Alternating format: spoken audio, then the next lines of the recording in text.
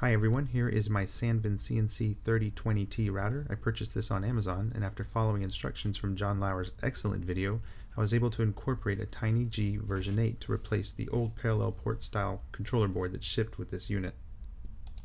I originally purchased this unit to mill PCBs, and after a bit of trial and error I was able to achieve decent results. More recently, I've begun milling aluminum dies, and with the help of ArtCAM, I've been able to achieve very decent results with extremely fine detail using just a couple of router bits.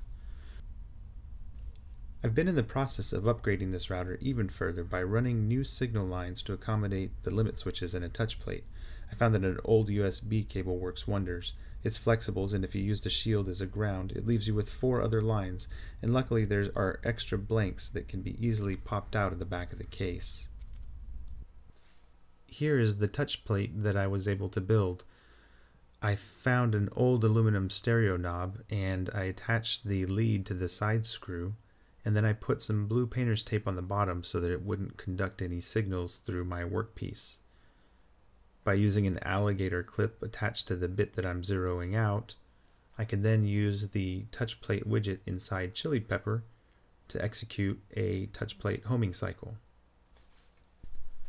One thing to note about using this stereo knob was I had to actually grind off the surface because there was some sort of plastic coating on the surface of the knob that prevented contact from occurring.